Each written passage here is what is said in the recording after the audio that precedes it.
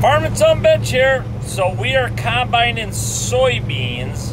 This is some ground we bought last winter, running our new to us 9670. Never cut soybeans with it till last week.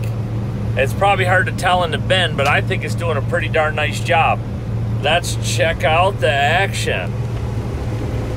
So this ground was strip tilled back in March. It's very rare in Western New York we can do any field work in March, but it was very dry. So we hit it with an unpreferred zone builder. Then we planted it around the 15th of May. They're group 1-6 soybeans. So a lot of the country grows a lot longer than that, but that's about all we can do. Everybody's been saying the stems are green and the beans are dry. Well, that's true here. You look, you can see a few leaves on there, but it's go time. We got the 379P. We got the old 8440 waiting on the end. We're gonna be dumping on the go here shortly. Stay tuned for more fun soybean action. So today's the first day of Soybean Harvest 2021.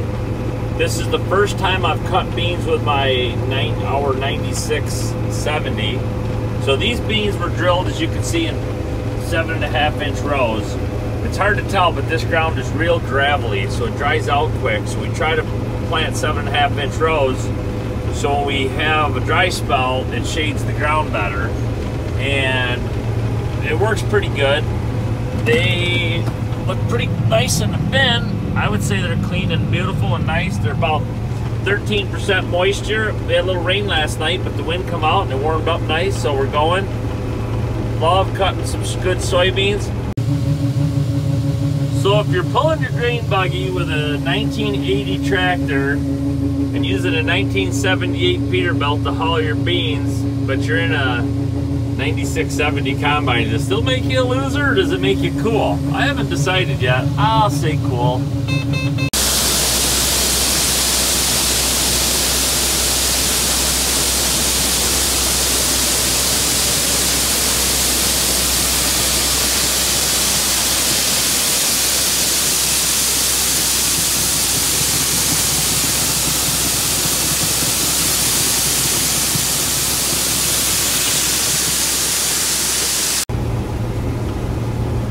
So we're cutting a few soybeans tonight. They are dry, dry, dry. I don't know how fast the dew's gonna settle, if we'll be able to finish this last 15 acres or whatever, or we'll get toughed out. Last night when the dew come in, it come in fast and furious.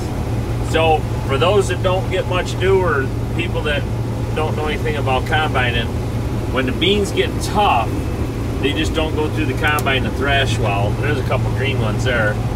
But when it's dry like this, they go through great. When it gets tough, you gotta stop. Some places, in some conditions, you can run till midnight. Some places can run all night. Here, we usually get a real heavy dew as soon as the sun goes down.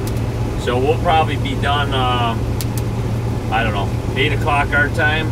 So, beans are good. This field, my wife rolled with a color packer, picked the stones.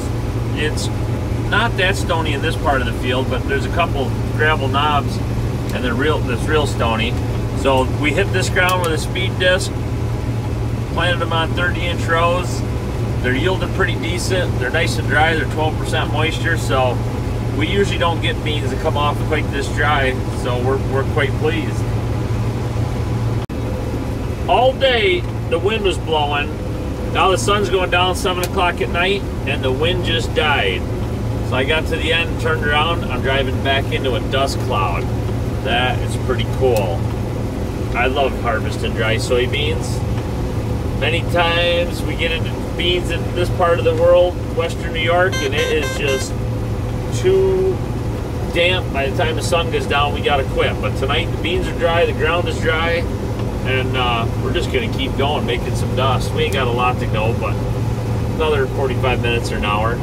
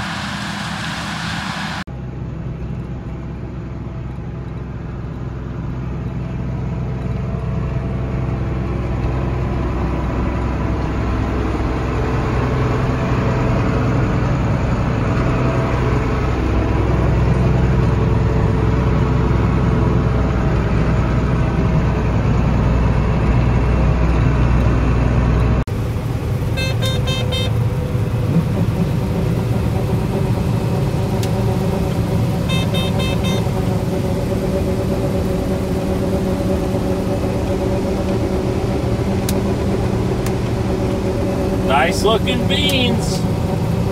So our son Troy's running the old 8440. We got a 379 Peterbilt over there getting overloaded, and we're cutting these beans. They're nice and dry. The ground is dry, the weather's good, chance of rain this weekend, and I always like to say it's a great day to feed the world.